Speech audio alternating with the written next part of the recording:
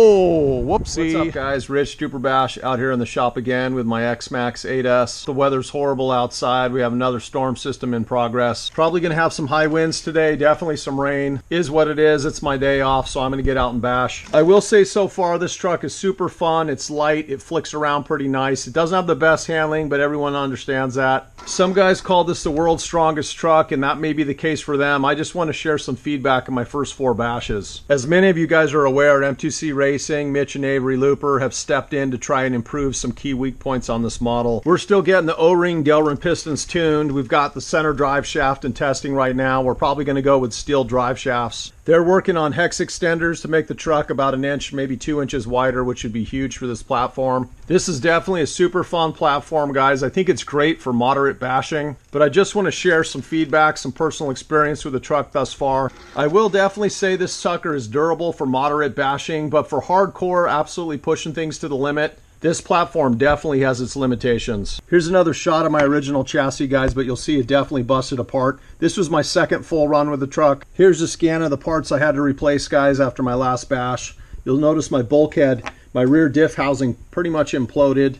I'm really surprised that they made this so thin and flexible. I've got a hot racing one. Hopefully it'll show up from Amazon Prime here in the next day or so. As I dive deeper into the repair, guys, I noticed that this bottom plate, basically it's like a tie plate, and it's got a pretty important job. It kind of secures your suspension plates and your suspension mounts. Unfortunately, the chassis itself pretty much failed right there in the back, around the same place of where that plate ties in. You'll see if I crank on this hard enough that pretty much the entire rear end was just able to shift around left to right. You'll also notice this top gear cover housing essentially covers kind of the center diff and the rear. Unfortunately, this has got a big split in it. It's kind of hard to see with the naked eye, but there's another split in the front. And if I fulcrum on this whole thing will kind of twist upward. Just to make this clear, guys, I'm not complaining one bit. I love wrenching. I love working on these trucks. Just wanted to kind of illustrate some of the breaks in the truck. I just wanted to kind of share what happened. Some of this stuff you don't really pick up on right away because the truck's still running and it appears to be in one piece. The other thing is I like to understand why parts break and if there's anything that can be done about it. I went ahead and also ordered a hot racing aluminum replacement for this. Hopefully between this and the housing I'll have better luck with the back end of the truck. Overall, plastic parts are great. They're light and flexible. Unfortunately, when they fail, that's pretty much it. Unfortunately, at this point, 3 other guys on the test team have also had chassis failures. Mitch and Avery with M2C are talking about designing a skid that'll essentially tie all 3 sections of the truck together. So if you guys watched my last video, my last skate park bash, basically I was having some binding in my gears. Big props to my brother Thomas P. He was spot on. He told me that I probably had a really slight bend in my spur shaft that ties into the idler gear. I went ahead and swapped on a new 50-tooth spur. My other one was starting to have a little bit of wear. Put a new shaft on and you'll see there's absolutely no catching, no hanging up now. So despite the crappy weather and the high winds, I'm going to go ahead and put another test on these pistons. Hopefully we'll get the testing wrapped up here soon and get these out available on the website. Also want to get a nice run on the new center drive shaft.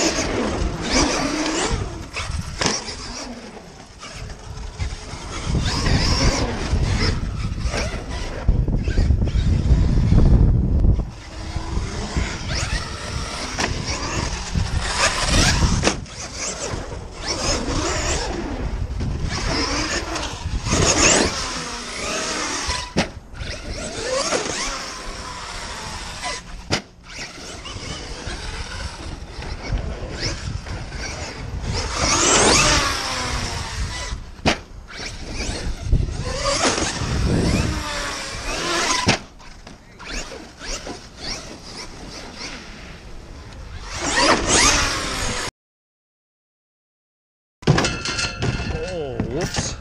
I think I lost a little traction coming up that face. Little mishap.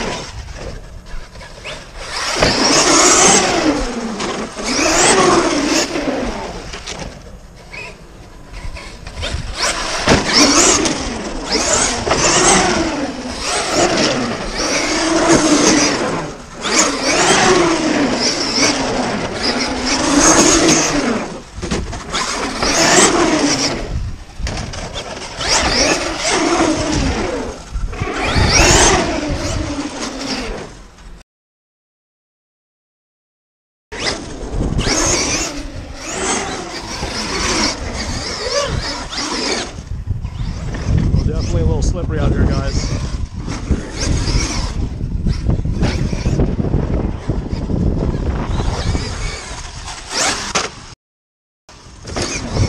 Let's stall.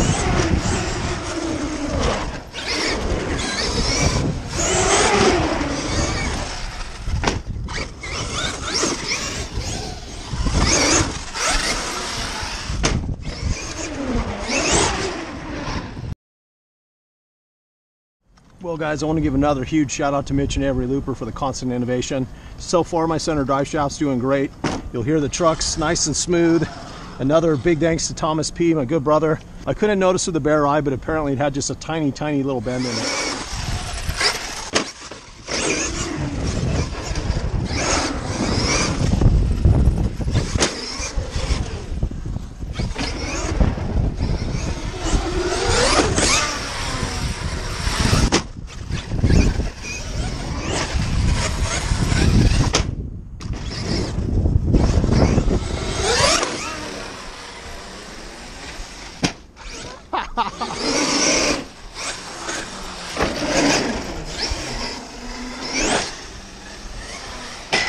Oh, whoopsie.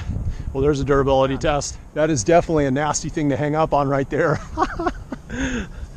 Well, I'm impressed that at least the truck's in one piece. My body's got a little bit more damage, for sure. Oh, well.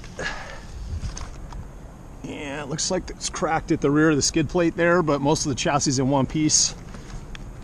The truck still looks straight, so. Oh yeah, those tires are coming off. Here's a better close-up. You'll see my belt crank's got a good crack in it. The truck's still driving, still steers.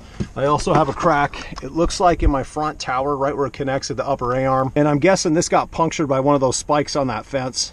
Center shaft is still super smooth, so big hats off to Mitch and Avery Looper for that. Super stoked for all these upgrades, guys. Again, the truck's going to end up being a little bit wider with their hexes, so keep an eye out for those. All right, guys, I put the Copperhead 2s on here. These add probably 600 grams over the stock tires. Just as a heads up, guys, these armor rims will actually kind of rob a little mark in both your toe link and upper arm, unless you're running like hex extenders. One of the steering posts are cracked, so we'll see how long this lasts. Ooh.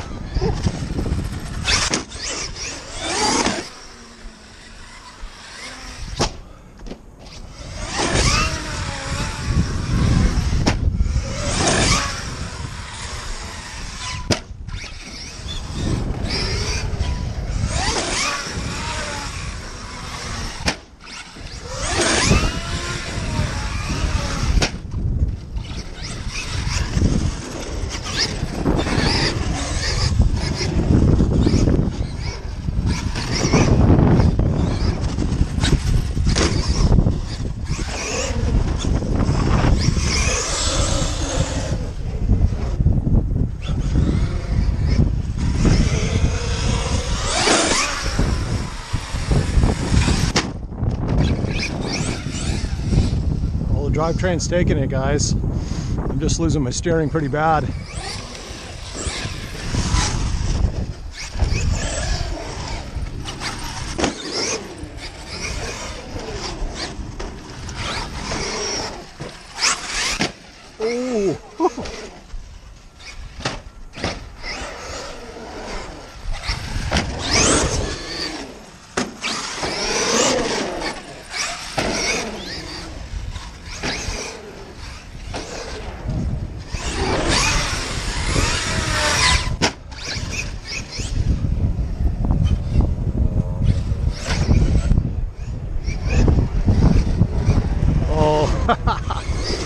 think that's it, guys. I'm losing steering like really bad.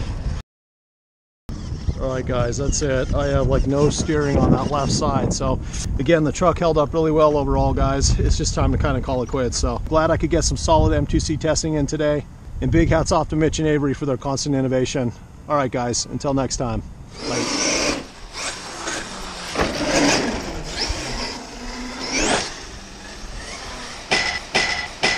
Oh, whoopsie.